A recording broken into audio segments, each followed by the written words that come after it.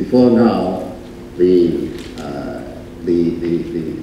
industry was monopolized by, it was a monopoly, monopolized by the vertically integrated public company. And the service delivery was not there. The economy was not growing well, and it was believed that with the efficiency of the private sector, and profits will ensure that supply is improved.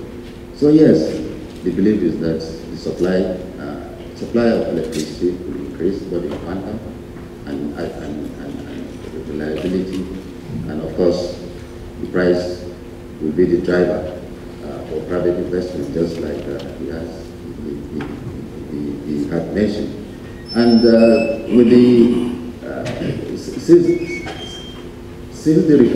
the principles of the reform began, for instance, in 1999, the installed grid capacity has been growing. It's also the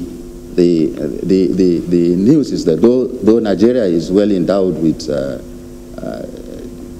other fossil fuels like natural gas that is used for power plants, to fire the power plants, and coal and etc.